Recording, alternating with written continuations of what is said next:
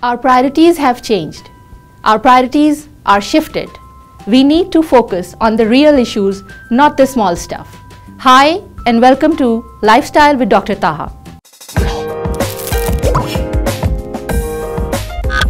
We are going to touch base a very important factor that is very much involved in our lives, in our healthy lifestyle, that is addiction. Addiction in our teenagers.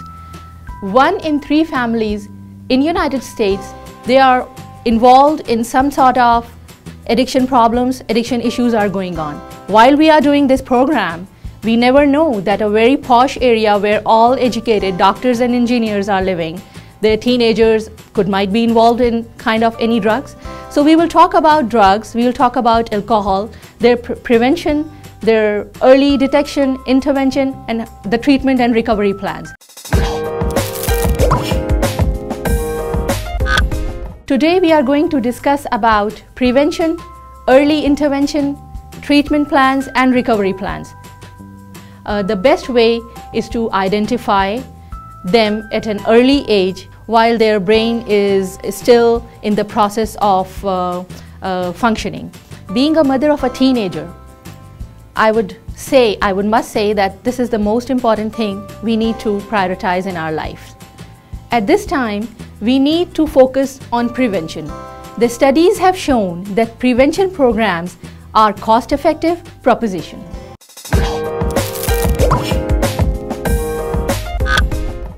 According to Washington Post, the face of addiction is also changing. It has already shifted from adults to teenagers. Addiction is a pediatric disease. 10% of adolescents inside United States are somehow addicted to any kind of alcohol or drug or prescription medication. When we talk about prevention, viewers, our teenagers doesn't know what's going on, and our parents doesn't know how to educate their kids about drugs and how to get them aware about drugs and its harmful effects. Viewers, a teenager or a child needs logic, needs information, and they like to do their own decisions, and they say that trust us, we will make our own decision and that would be right, and you need to trust us. We need information, we need logic.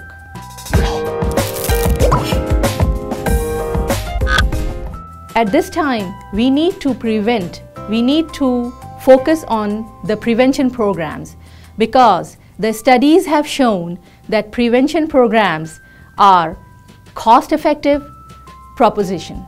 When we talk about prevention, the most important thing is to remember screening. The questionnaire we are talking about, we call it CRAFFT.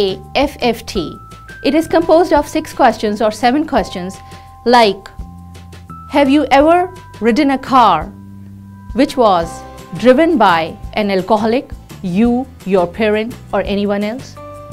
In screening, our pediatricians can play a vital role. How? On annual visits of our teenagers, of our kids to pediatrician, just 5 minutes of counseling and 5 minutes of screening about few questions or the few questionnaire can be filled out there at the doctor's office could help prevent addiction. These kind of questions could give you an idea about screening. We'll move forward at this point, viewers, and we'll talk about little bit about brief intervention. Brief intervention is a kind of like an interviewing where the counselor, like our pediatrician, could ask few questions. When we talk about early intervention, 99% of the sufferers and 99% of the people, when they enter into any rehabilitation program, when we ask one question, how did you start this addiction, how this alcohol or any kind of drug or any kind of prescription medication, when they started this, the answer most of the time is when they were in their teens. Most of the time when we ask question about when did you start and what was the causative reason, they always say that kind of a victimization, kind of sexual abuse, physical abuse, parental incarceration, kind of rape, or suicide or homicide, some sort of mental health disorder is also the root cause of addiction.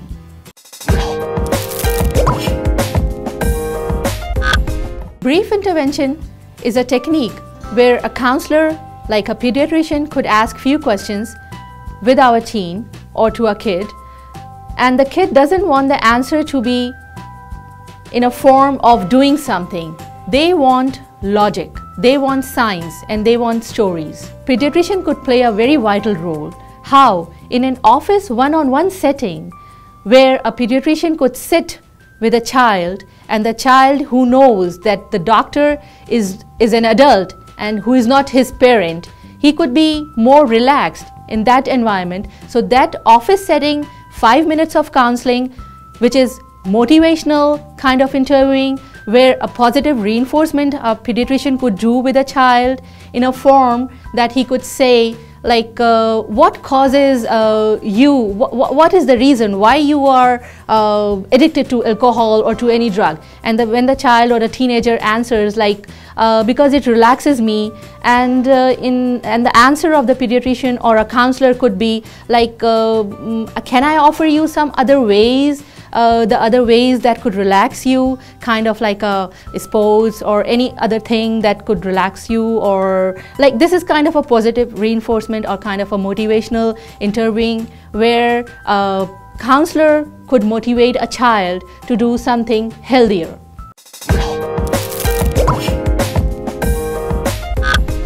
The pediatrician could do wonders. 5 minutes of interviewing, which is in the form of positive reinforcement.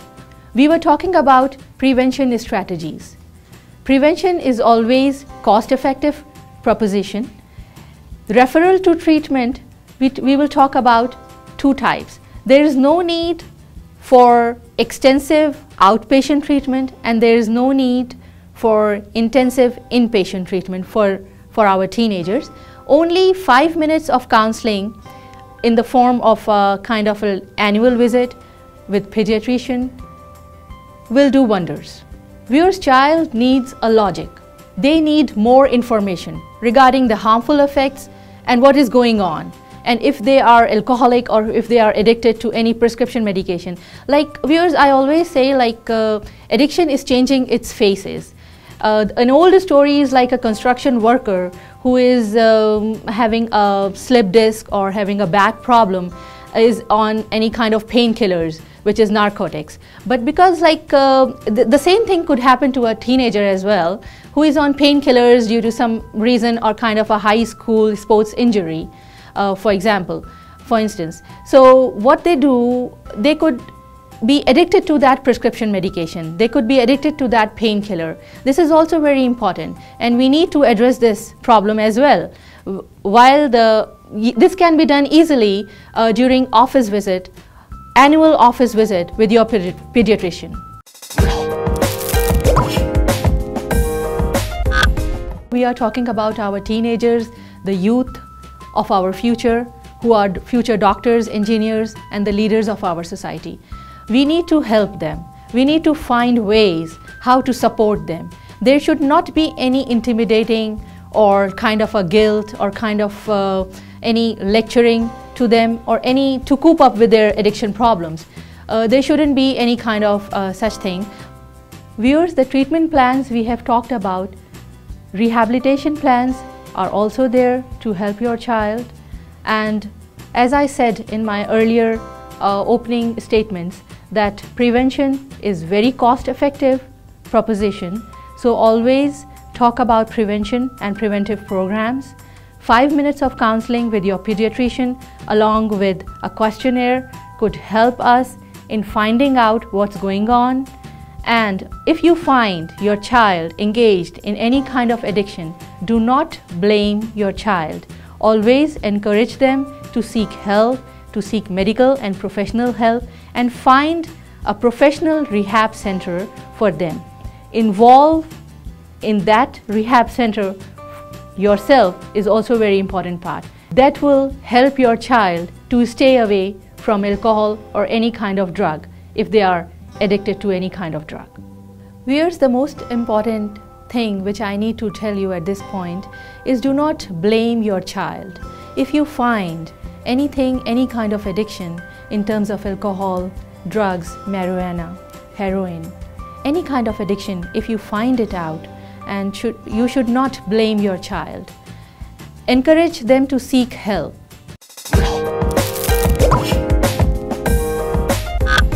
The simplest way to reduce the prevalence of alcohol addiction in United States is just by asking our kid to postpone of having their first alcoholic drink. This is all about healthy lifestyle, viewers. So in case of any emergency, call 911. If you have any questions or queries regarding our topic today, please call our studio or email us.